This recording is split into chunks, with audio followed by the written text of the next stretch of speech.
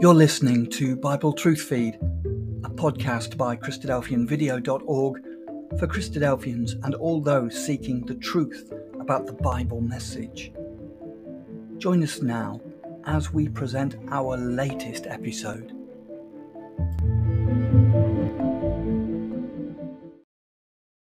Hey, Bible students, have you ever considered the Bible passage that we ought to be perfectly joined together?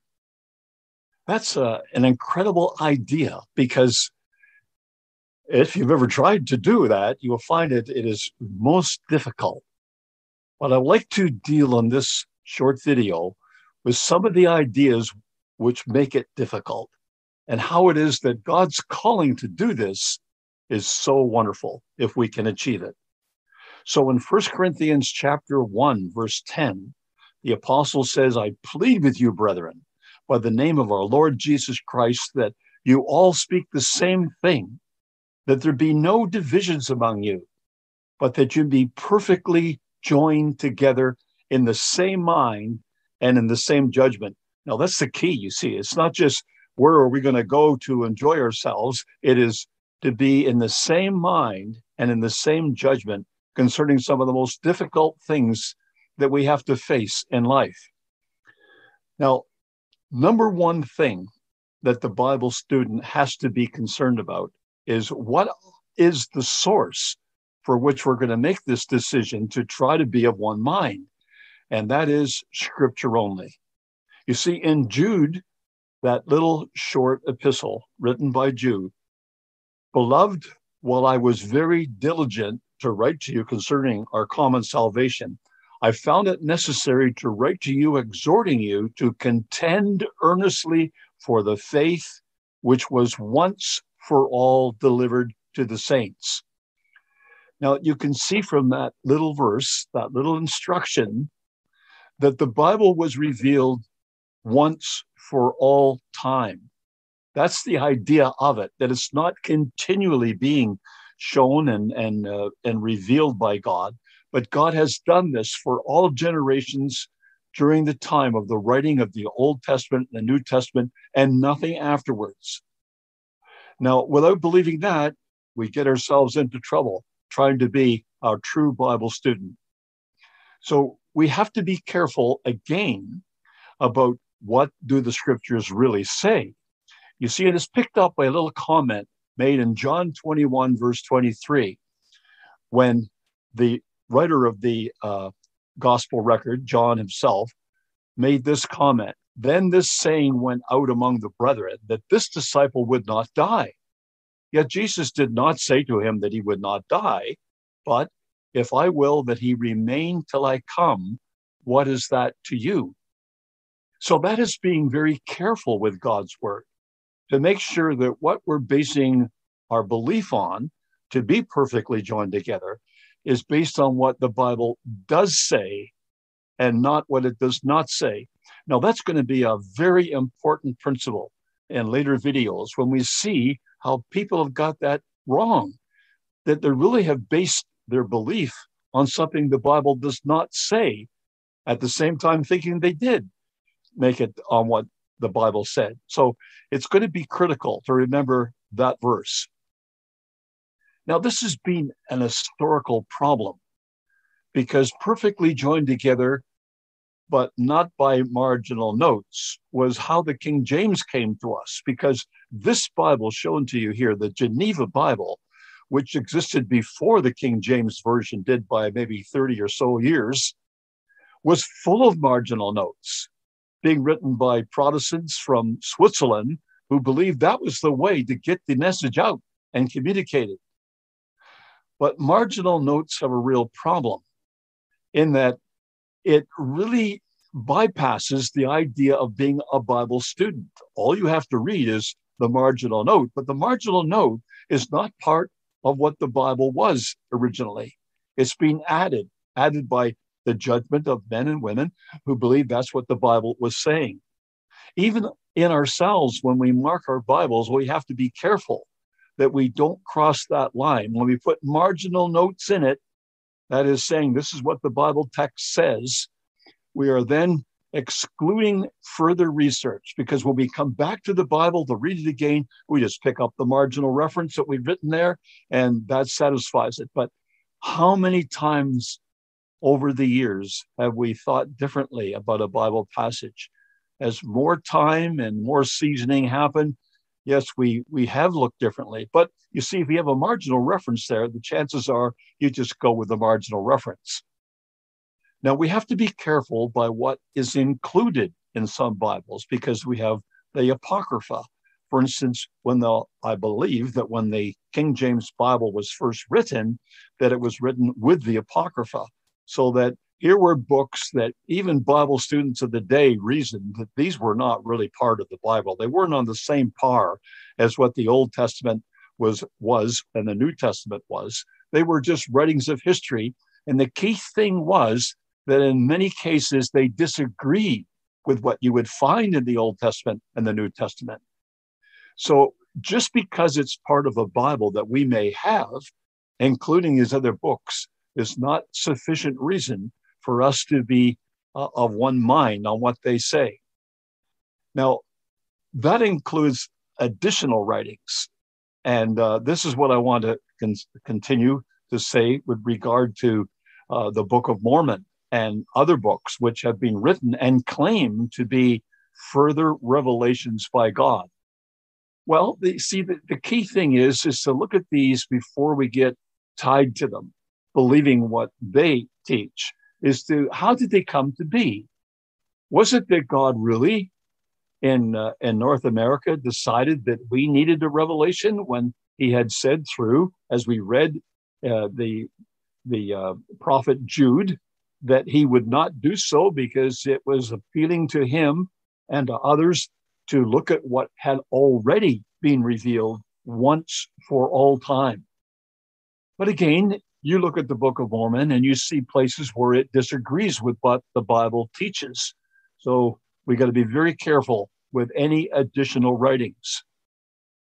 Now, even some things that are not written in the margin of our Bible, but are there in guiding teachings of the church, we have to be careful. I don't pick on the Catholic Church because they have a catechism, because Christadelphians have a catechism. Almost all religious groups have a catechism which combines the teaching of their church in a separate publication. And I really don't have issue with that, because it would be almost impossible to convey what you have learned to other people without writing it down somewhere. But the point of the Catechism of the Catholic Church is that they have appealed to the reader to assume equal authority between the Bible and church councils and the revelation they believe that popes added to the mix. That's where you have mixed the teaching of men and the teaching of communities of people to what the Bible has to say. That will not make us perfectly joined together. It is only the Bible itself that can do that. And not with new translations or versions. For instance, the Jehovah's Witnesses have the New World Translation of the Holy Scriptures, and they're not the only ones. In fact, if you go on the internet, you can even find a group claiming to be Christadelphian who produced the New European Version. Well, that was never justified by the Christadelphian community. That was just people who believed that, well, let's do it. Let's just take it in our hands and do it, and we'll call it Christadelphian. And you really can't stop people from doing those kinds of things. But that does not have the verification and the backing of the Christadelphian movement in general. So because you see, new translations or versions are generally written to convey the party line. This is what we teach. And although it would seem to be an easy way to teach others who don't have it, and they're getting it from other groups to just, level the playing field, not for Bible students. There is nothing that can replace people being students of the Bible, to get in there and do the tough grinding out of what does the Bible really say. And it's based upon this principle we've talked about many times in our videos. In 1 Corinthians chapter 2, verse 13, it's a prime principle of Bible interpretation. As the Apostle Paul said, these things we also speak, not in words which man's wisdom teaches, but which the Holy Spirit teaches, comparing spiritual things with spiritual. So you see, that's the reason why we separate from the things that men have written, maybe even things that we ourselves wrote at some time in the past, because it's not in words which man's wisdom teaches that leads us to the understanding that will combine us together perfectly. It's which the Holy Spirit teacheth, comparing spiritual things with spiritual. That means going to the Bible and seeing that what the Bible, or what you think the Bible teaches in one place, is really supported by what it teaches in another place. That's why there's so many books in the Bible. It's an interesting, it's a time-consuming thing, but it is a wonderful way to unite people together. Now, the Bible specifically says this in the book of Revelation, and some people know this and continue to do it. Let's first of all look at what it says, because these are the words of Jesus Christ in his last revelation to Bible students. I testify, this is chapter 22, verse 18, I testify to everyone who hears the words of the prophecy of this book. If anyone adds to these things, God will add to him the plagues that are written in this book. Well, if you know much about the plagues that are written in this book, you would never want that to happen. So we avoid doing that. We steer away from anything that goes to adding to what God has to say, because that will not unite us in spirit. And it says, again, if we compare spiritual with spiritual, in another part of the Word of God, in Deuteronomy, so here you're looking at the very other end, the first 5 books of the Bible, it says in Deuteronomy 4, verse 2, you shall not add to the word which I command you, nor take from it, that you may keep the commandments of the Lord, or Yahweh your God, which I command you. So that's the spirit of the Bible. Don't add, don't take away from what the Bible reveals. But by comparing spiritual with spiritual, you will have it. So again, in the New Testament, the Apostle Paul calls us to worship together as Bible students with one mind and one mouth. In Romans 15, verses 5 and 6, it says, now may the God of patience and comfort grant you to be like-minded toward one another, according to Christ Jesus, that you may with one mind and with one mouth glorify the God and Father of our Lord Jesus Christ. Now, Bible students, that's what we are called to. But that's not an easy task, but there are restrictions. There are ways of achieving that if we stick to those restrictions as the Bible commends them to us. So we hope to build on this in future videos. And as you continue to study his word, we pray to God and seek that you would pray to God as well, that he will help you, as he says he will, to understand his word. Thank you.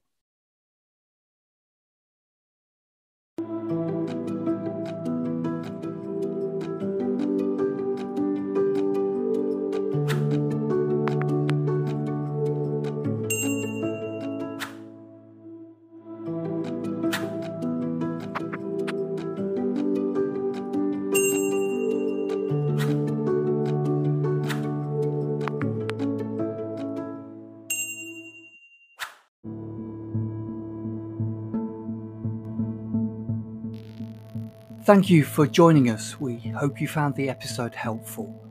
Don't forget, most of these episodes are also available as videos on our video channel, cdvideo.org. So head over and take a look.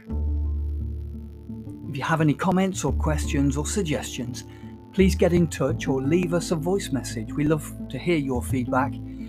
You can email us at btf@cdvideo.org. If you enjoyed the episode, then please share it with others. Until next time, may God bless you in your studies and your walk towards God's kingdom. Amen.